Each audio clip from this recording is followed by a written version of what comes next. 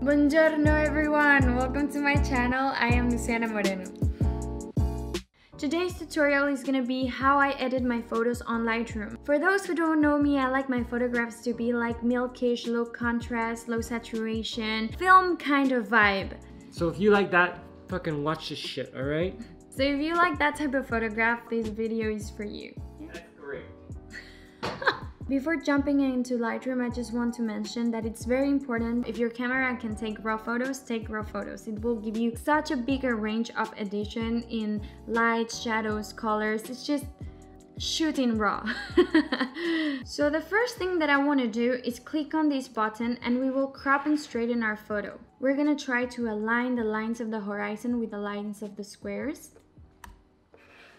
The next thing that we're gonna do is gonna scroll down all the way to lens correction, and we're gonna click on these two boxes and Lightroom will fix your photo for you.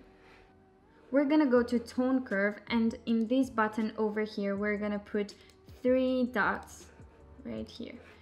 And personally, I like to raise the blacks and raise a little bit the shadows. We don't want to lose a lot of detail, but we want to make it a little bit more milkish and flat. We're gonna play around for a while in here to see what's the best option for our photograph. Pull down the highlights. Then we're gonna go to the blue circle. Same, 3 dots. You cannot get too crazy on the tone curve. Just a little bit is enough. Now to the green, same, 3 dots. Whoop. I like to have like a green color in the shadows. We don't want to move too much the highlights because the sky will start changing color and it will be very fake. Then we're gonna go to the red.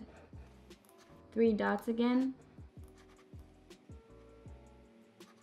Very subtle changes.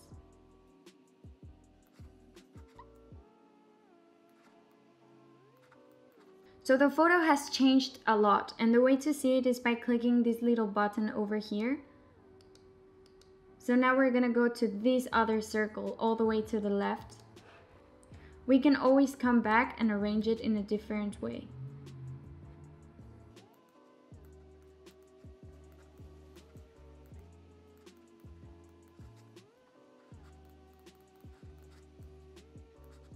Now we're gonna scroll down to HSL/color. HSL stands for hue, saturation, and luminance, and I like to display it all together. We're gonna start with the hue. Red and orange, I try not to touch them that much. I will start making adjustments with the yellow and so on. The yellow in this photo is the grass. So right now, for me, I would like the grass to be a little bit more greenish. So I'll put it a little bit to the right. For the green, I don't want it to be yellow. I want it to be a little bit also more lively, so I'll put it a little bit to the right. Then the aqua and the blue, I'm gonna lower them. The purple and the magenta, we're gonna see what they do, and they don't really do much. They are usually like the forgotten colors, but I'll just lower them. In the saturation, for the red, I want the red to be a little bit more saturated because the red in this photo is the lips and a little bit of the skin color of Judianne. If you can see it right there. I'm gonna move it to the right to put a little bit of more saturation in her lips. Then the orange is gonna be her skin tone. So I'm not gonna exaggerate it either, but I'm gonna raise it a little bit. Then the yellow, I'm gonna desaturate it as well as the greens, the aqua and the blues too. Then we're gonna go down to luminance and we're gonna play around with it. If you don't really see the difference in either of these settings, what I recommend you to do is just go to both extremes and see what is affecting the photo. So in red, I'm gonna lower it a little bit. The orange, because it's the skin tone, I'm gonna raise it. I want my subject to pop out a little bit more from the photo. The yellow, I'm gonna lower it, as well as the green. The aqua and the blue, I'm gonna put them higher. If we want to see the difference, again, we click on this box, and this is what we have done. Then we're gonna scroll down to the color grading, and we have the midtone, shadows, and highlights. I'm gonna start with the shadows. Personally, I like my shadows to be greenish, yellowish. On top of the circle, you can find the hue, saturation, and luminance. The hue is the number 77, the saturation is the 9, and the luminance is 0. and I'm gonna change the luminance over here. Then I'm gonna go to the highlights, and my highlights, I like them to be blue. So I'm gonna go here. Also, I'm gonna move the luminance, and I'm gonna make it brighter to the right. I like the midtones to be warmer, so I'll just move it to an orangey yellowish. And I'm also gonna raise the luminance. Then I'm gonna go to this circle all the way to the right. It's the global. And I'm gonna put the luminance higher too. We can see the difference.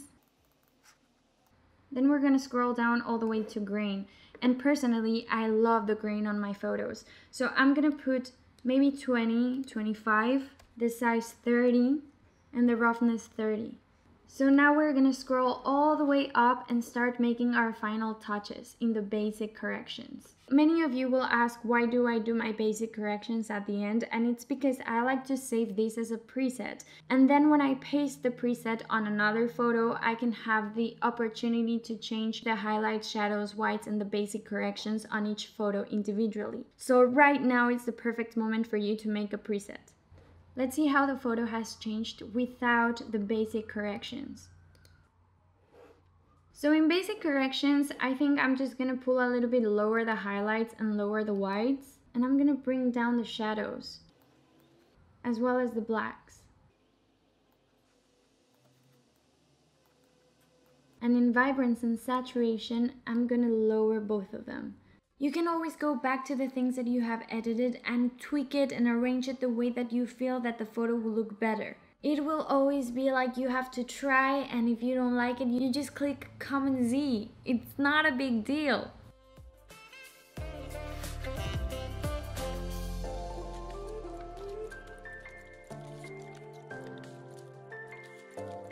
So that was everything for today, my friends. Thank you so much for watching this video. If you liked it, please don't forget to like, comment, subscribe, and all the beautiful things on YouTube.